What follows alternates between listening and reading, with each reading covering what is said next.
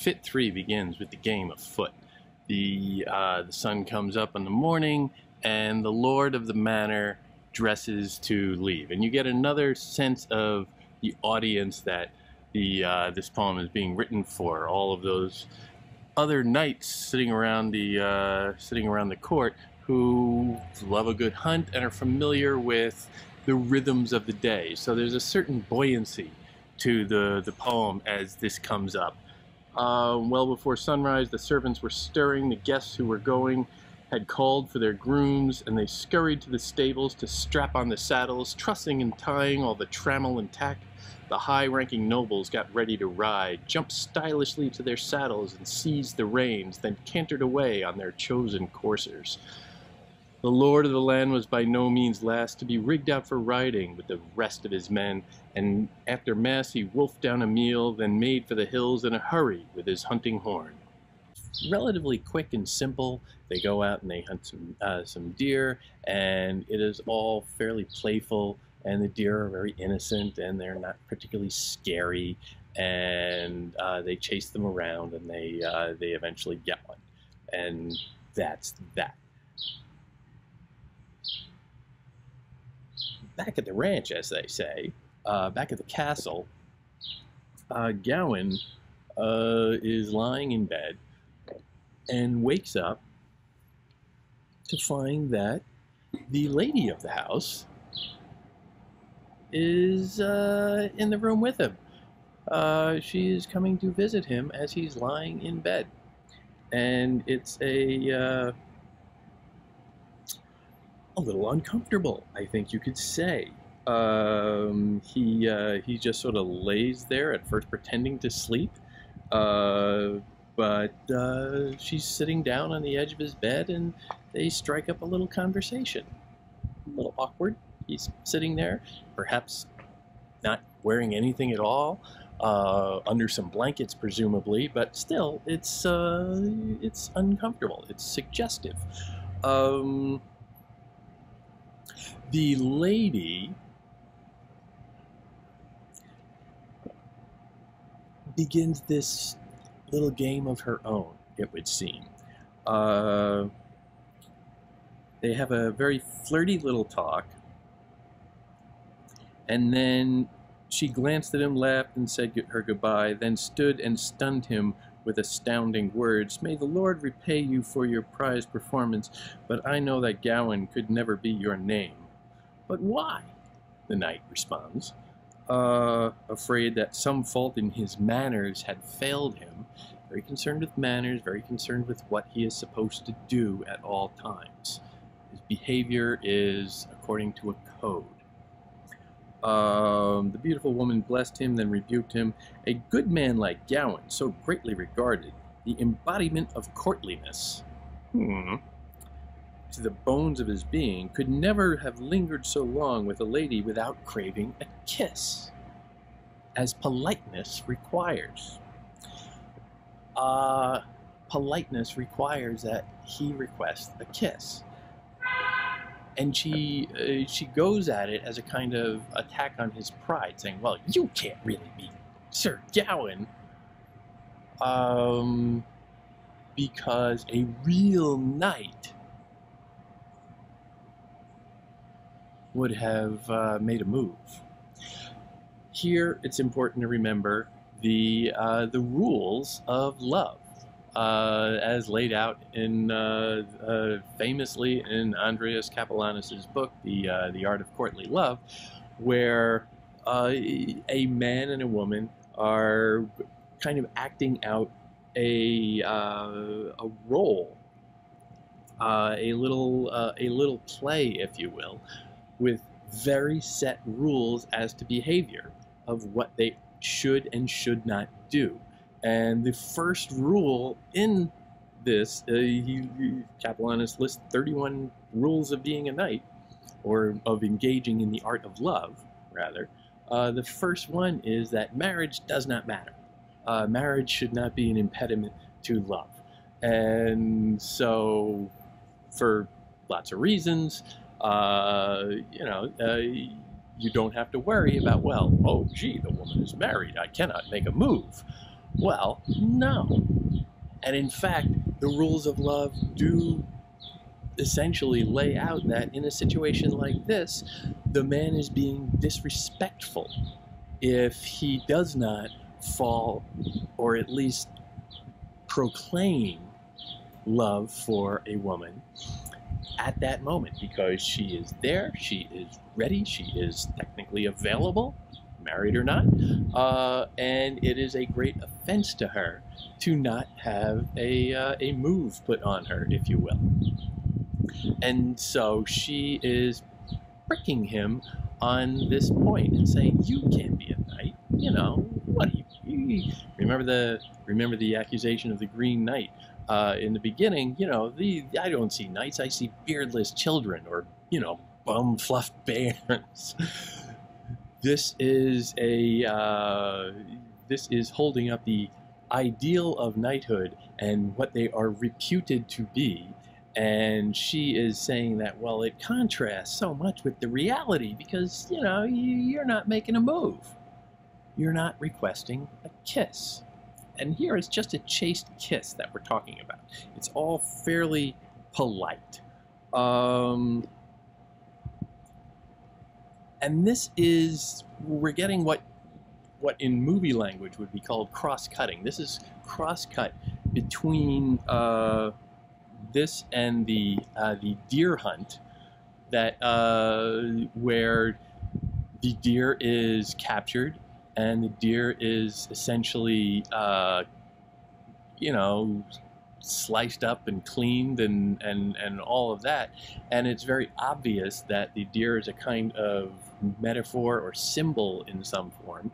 And here, in a sense, you could say, I would say, that Gawain is a deer because he has been hunted of sorts in his little bedroom. And the lady is the hunter. The lady is the aggressor. Now, she gets her kiss. How chaste it is a matter of some interpretation, but it is a kiss.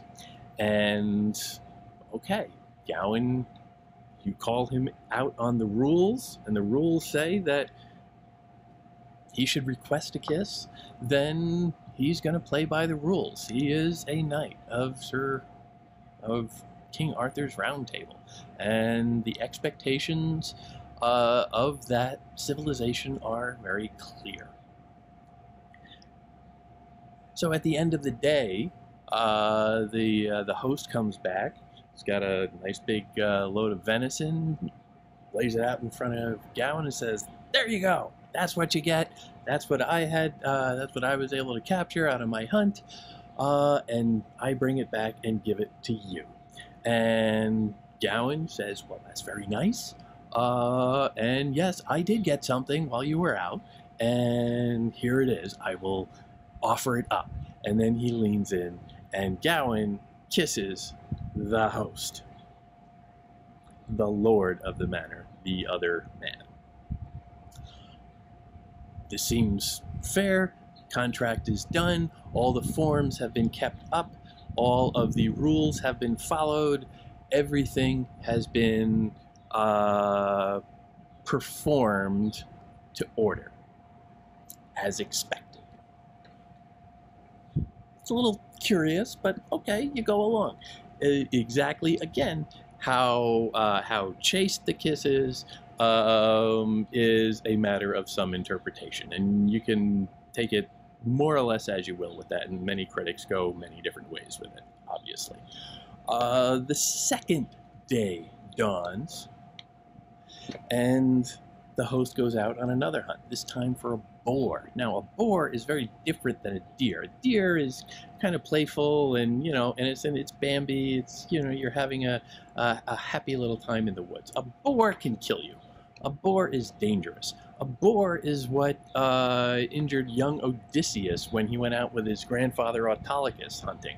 And a boar inflicted a very serious wound in the boy's thigh. Boars have tusks, which are almost kind of phallic, if you want to go there.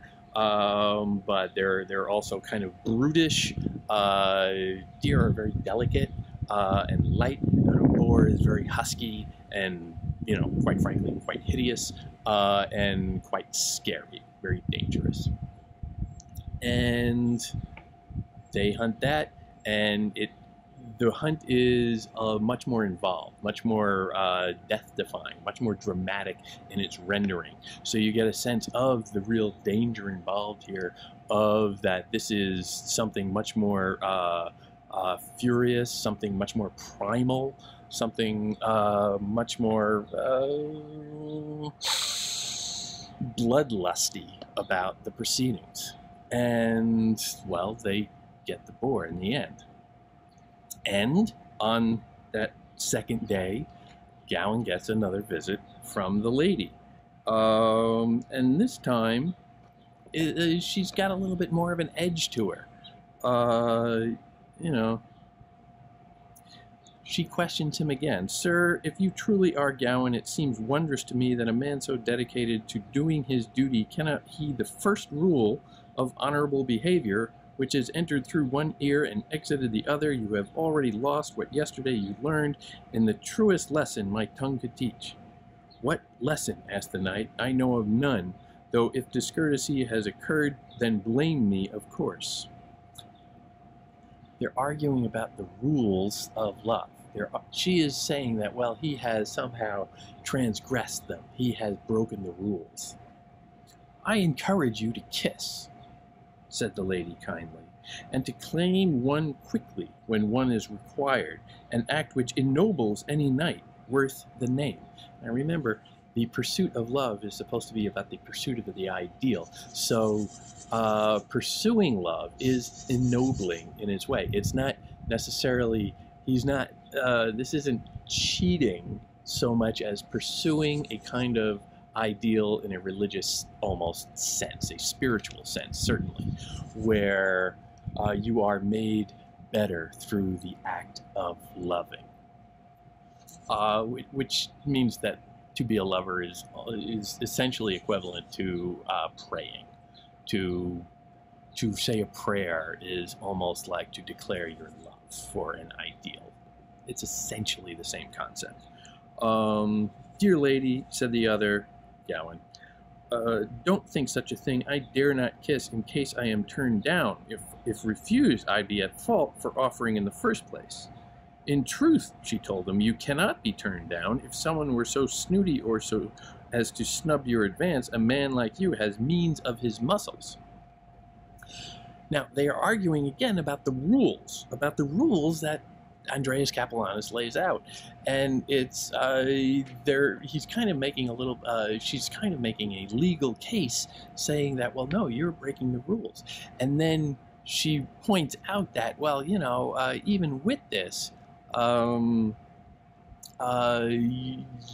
as a man, you are not obligated necessarily to follow the rules, and I understand that because we here are out in the middle of nowhere. We are not in civilization. We don't follow necessarily the same rules, and here we generally, the men around here are fairly used to, if they don't get what they want, they always have recourse to rape. You know, a man like you has the means of his muscles. All you have to do is smack me around, throw me down, and have at it. That's what we do out here in the provinces, let's say. You might not do that in Camelot, but that's the way it is around here. She is holding him up to the higher standard, however, the reputation of the civilization of the Knights of the Round Table. She has heard the legends of his of this organization, of this culture, of courtesy and chivalrous behavior, and she is just pointing out that, well, we're a little different here, and you know, I don't necessarily have to hold you to that same standard, but that same standard is very much what he's going to insist on. "Yes, by God," said Gawain, "what you say holds good, but such heavy-handedness is frowned on in my homeland. That we just don't do that. We're civilized." Yeah, but they go about their little seduction scene where she is a little bit more ardent in pressing her case, so to speak.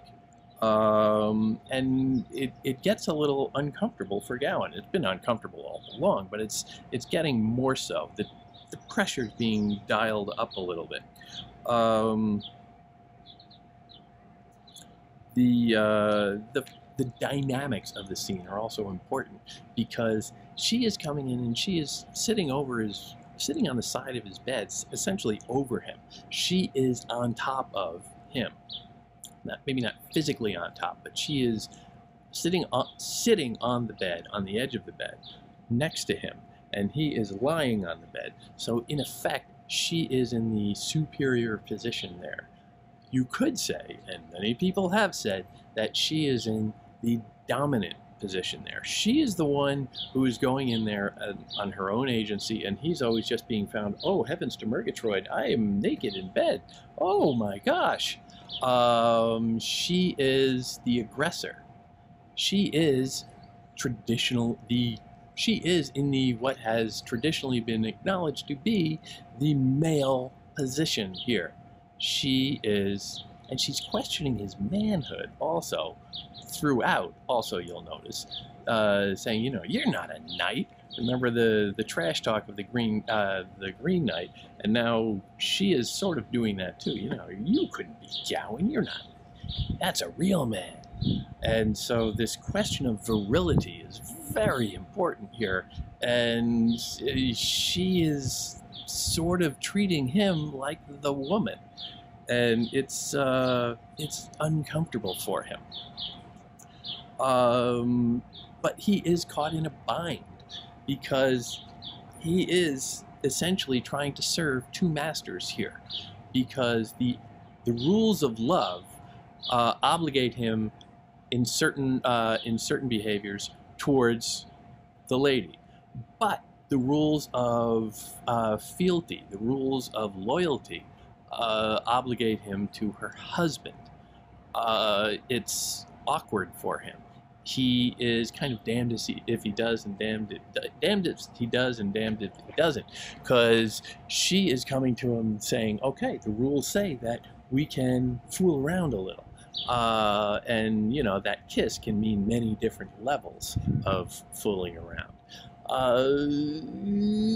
He knows this, but he doesn't necessarily want to betray his host, because he is bound by rules of hosting, which have a ancient, obviously, pagan precedent in Xenia that goes back to the Greeks, but also he frequently invokes Saint Julian or Saint John as the patron saint, the Christian patron saint of hosts and travelers, and trying to give some sort of Christianized concept to this situation he's in, to give some form to it, to give some civilized construction to it that he can understand and will spell out exactly what he's supposed to do, because in his own heart, and he was told to follow the direction of his own heart when he first got there by the host, in his own heart he has no idea what to do. And yet, okay, she trapped him. She says, so the lady tempted and teased him, trying to entice him to wherever her intentions might lie. Tempted and teased him. She is a temptress. But fairly and without fault, he defended himself, no sin on either side transpiring, only happiness that day. So it all ends simply. At length, when they had laughed, the woman kissed Gawain politely, then she left and went her own sweet way. So it's all very innocent and chaste, but there was a kiss. So that's a curious act, and you can, again, make of it any number of different interpretations, but has he betrayed her husband? He is supposed to be serving his husband, or serving her husband. And, well, it's a little uncertain. He's trying to very lawyerly split down all those hairs of a legal argument and try and understand how he is supposed to act, how he is supposed to conduct himself. And he seems to be caught in a bit of a bind. The day ends the same way, where the husband comes home, presents this boar to Gawain. There you go. And Gawain, well, they exchange another couple kisses. It's a little awkward. It's somehow a little bit more heated also.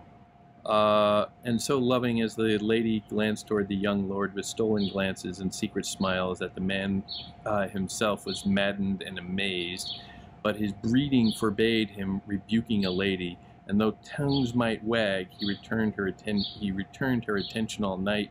Before his friends retire, his lordship leads the knight, heads for the hearth and fire to linger by its light. And at the end of that day, having, you know, restored their friendship of sorts, and, you know, the game is going well, the Lord insisted that he stay an extra night, because Gawain is starting to look at the calendar and say, all right, you know, I have to get going because I have this appointment.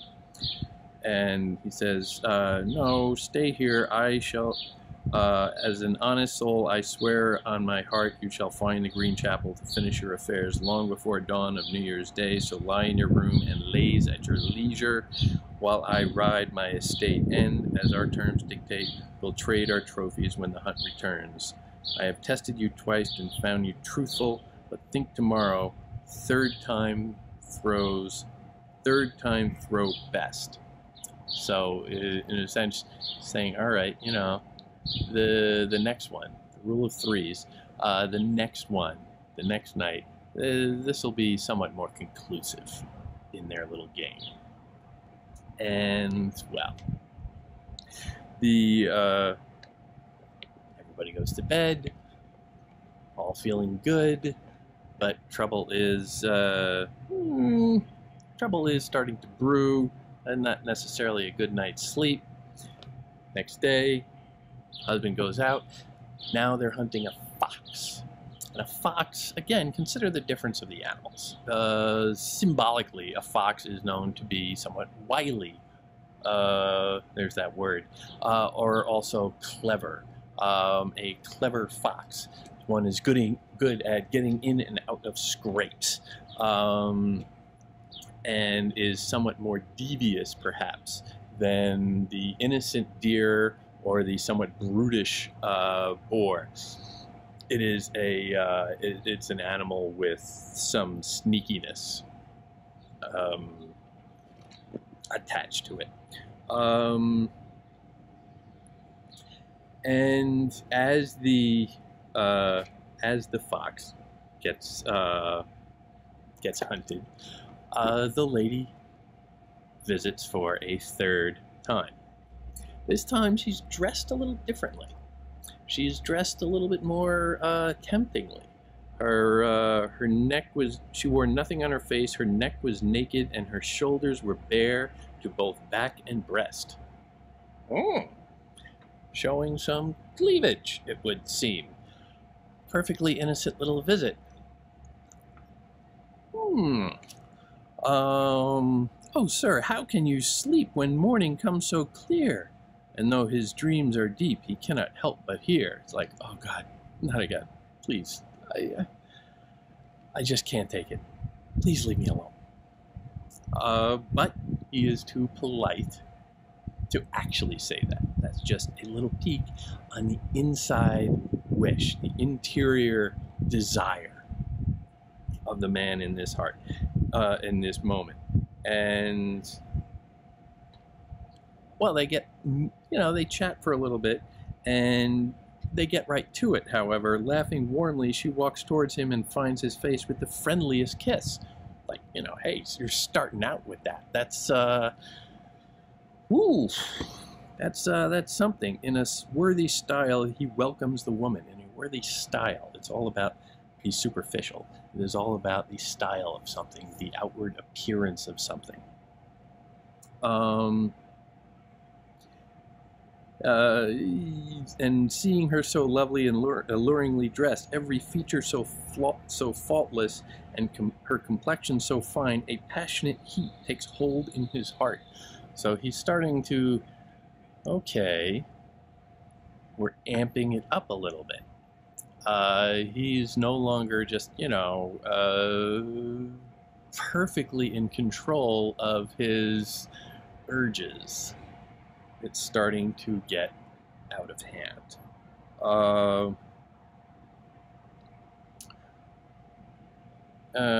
He was careful to be courteous and avoid uncouthness, and more so for the sake of his soul, should he sin and be counted a betrayer of the keeper of the castle. I shall not succumb, he swore to himself. Again, we're getting a little peek inside there, inside his heart and mind. I shall not succumb, he swore to himself. With affectionate laughter, he fenced and deflected all the loving phrases which leapt from her lips. He fenced and deflected. So that's a battle terms. They are parrying, thrust and parrying in a fencing match, which is a very curious warfare and game analogy. Fencing has always been really more of a sport than warfare, but you get a sense of, okay, it is something that they are exchanging back and forth. They're engaging in a little repartee, a little perhaps flirty conversation that is leading in certain ways, suggestive in certain ways, but is, you know, it has a certain bite to it that perhaps the innocent chats that they were having before, or legalistic chats that they were having before, never really approached. But still, they are concerned with the rules. She says, you shall bear the blame, said the beautiful one, if you feel no love for the lady you lie with, and wound her more than anyone on earth to the heart. She's saying, you know, the rules say that you have to act a certain way and the consequences might be on your head. Unless, of course, there is a lady in your life to whom you are tied and so tightly attached that the bond will not break, as I must now believe. So if he has another woman in his life, and she says, okay, she's basically giving him an out. And you can say that here she is trying to play fair and say that, well, you know, if you have another intended, another beloved, I cannot encroach on that. That would be, again, a certain betrayal of the rules. The rules are paramount.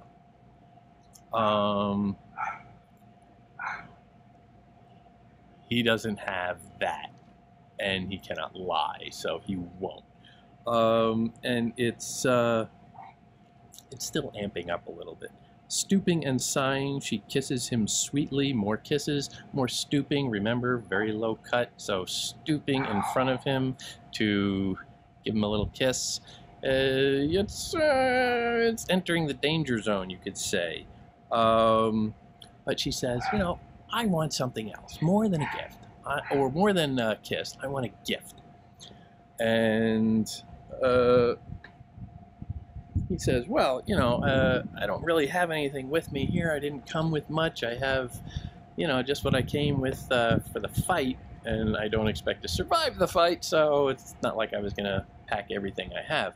But she says, well, you know, no, he offers her his glove. I don't really want that. I want something that means something. And she says that she will give him a gift instead. She offers a ring, which has countless associations and symbolic meanings, and you can take your pick of them. It is I would say most explicitly, a sign of some intimacy, a sign perhaps of sexuality. A ring can be the shape of it and what you do with it. You get the picture. He resists. I have nothing. He resists. He does not want. He doesn't want the gift. He swears on his name as a knight.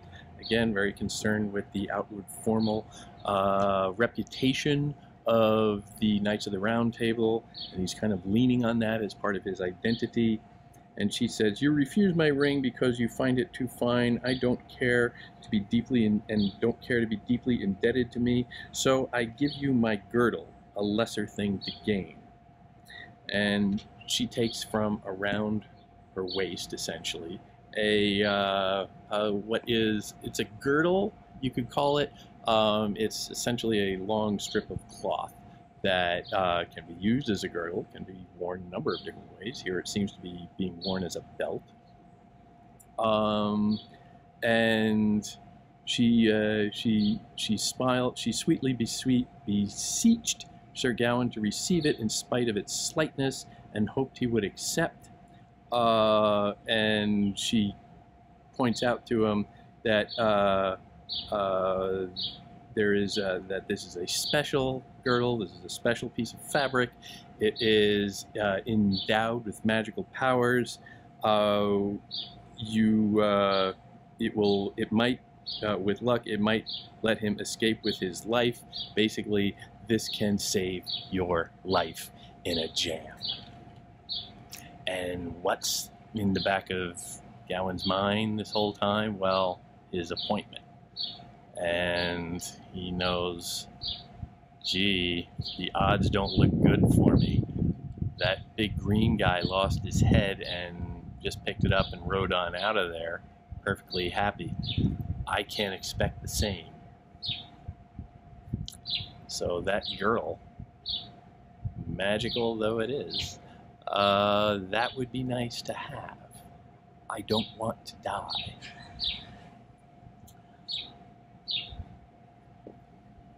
But she says not to whisper a word of this gift to her husband.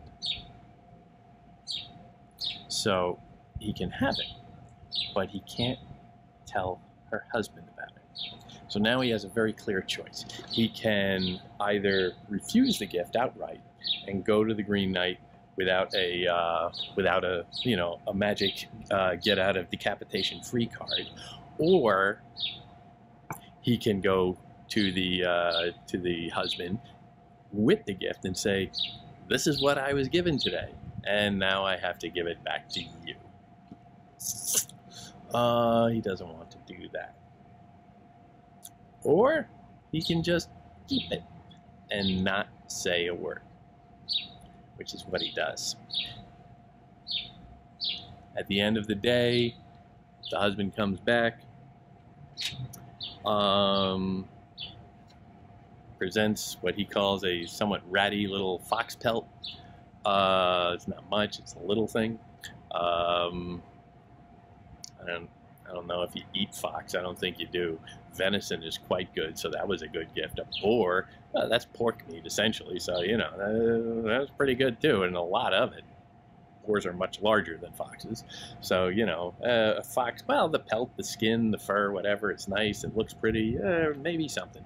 But he feels a little bit awkward because when Gawain exchanges his gift, he just leans in and kisses him 3 times. He clasps him tight and kisses him 3 times with as much emotion as a man could muster, but doesn't say anything about the garter. Now, a couple of things. This is clearly a little bit of a betrayal. It is breaking the rules. It is not honoring the contract that they had struck, and the form of their civilization, of their society, has now been violated.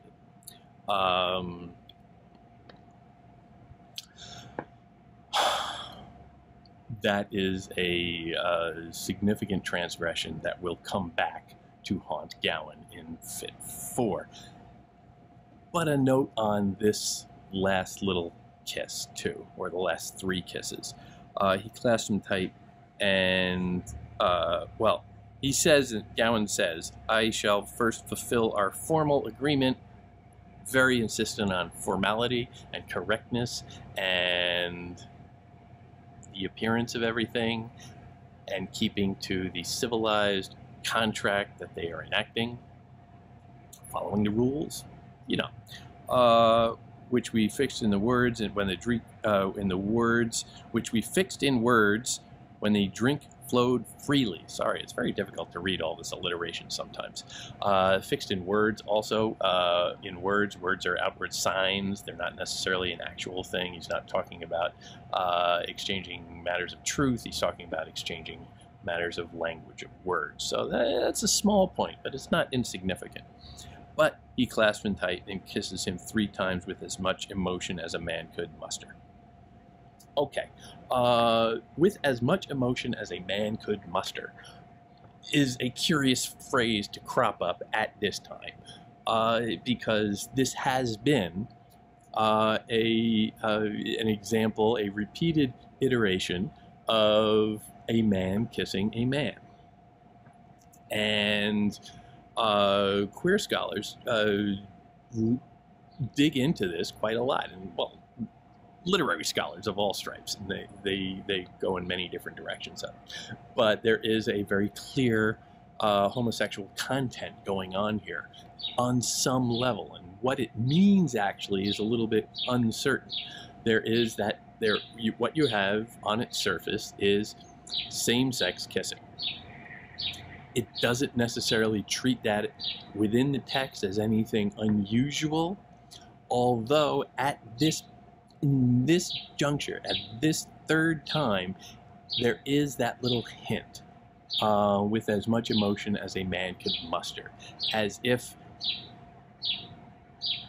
they have to fake it a little bit, or at least Gawain has to fake it a little bit in this, to appear passionate in kissing his host.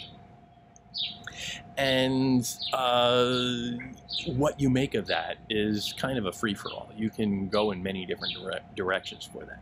Some scholars see that passage and see the enactment of gender reversals in the seduction scene where Gawain is made the woman, and this where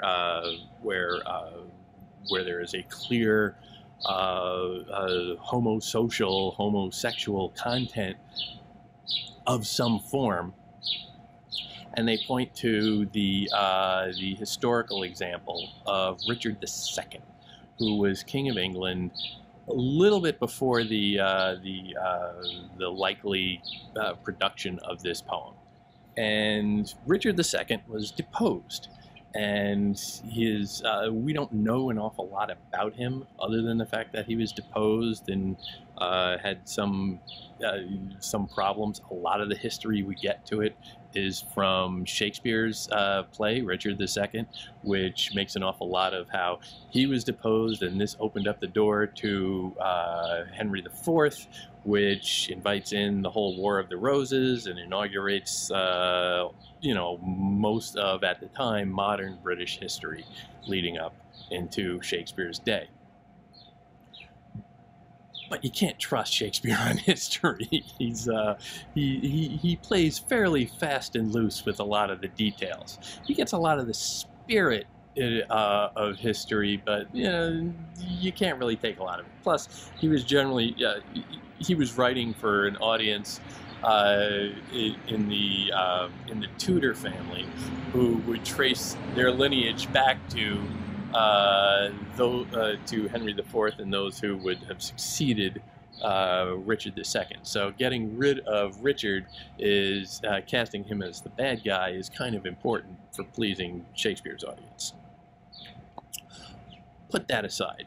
Richard II was generally, is thought by many historians to have been a somewhat practicing homosexual. Now, certainly that word did not exist at the time, and the social sexual norms have evolved considerably from that time period. But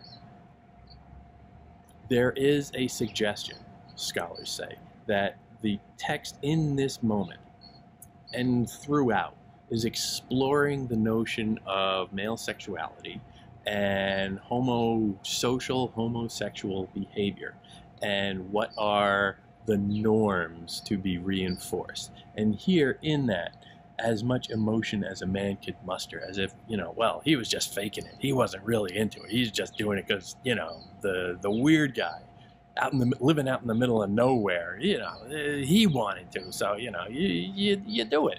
It's prison rules out in the wilderness.